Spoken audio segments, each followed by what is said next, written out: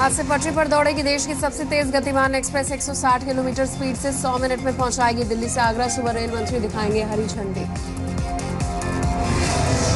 नोएडा में प्रधानमंत्री आज से स्टैंड अप इंडिया स्कीम की करेंगे शुरुआत। मुद्रा योजना के तहत 5100 ई रिक्शा बांटेंगे। मंच पर होंगे 17 दलित सांसद। पनामा टैक्स लीक मामले में खुलासे से खलबली। अमिताभ, ऐश्वर्या समेत देश के 500 लोगों ने टैक्स हेवन में लगाए पैसे। जांच के लिए सरकार ने बनाई एजेंसियों की ज्वाइंट कमेटी। आज से ₹2.19 प्रति लीटर महंगा हुआ पेट्रोल। डीजल के दाम भी 98 पैसे प्रति लीटर बढ़ गए। कीमतें आधी रात से लागू। हरीश रावत ने फिर बोला भारतीय जनता पार्टी पर हमला का। उत्तराखंड में बीजेपी ने लोकतंत्र की हत्या की। संवैधानिक शक्तियों पर हो रही है दबाव डालने की कोशिशें।